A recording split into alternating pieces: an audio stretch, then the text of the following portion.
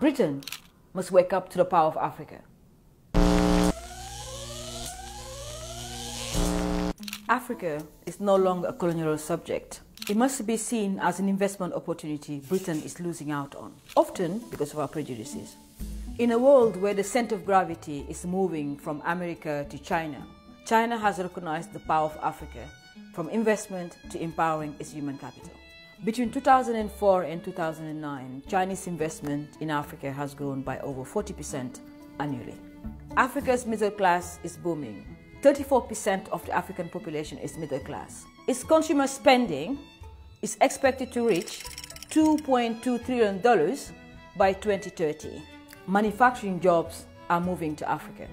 Made in China will become made in Africa. Africa could be the future for Theresa May if Europe closes its door on Britain. Its combination of macroeconomic growth, steady democracies, a rising consumer class, infrastructure development, and abundant natural resources make it the perfect investment opportunity. Some African development experts argue that in fact the UK must leave the EU in order to enable our mother continent to negotiate a more equitable trade agreements with the United Kingdom. Britain is moving in the right direction. UK investment in Africa has more than doubled between 2005 and 2014, from 20.8 to 42.5 billion pounds. But this movement is far too slow.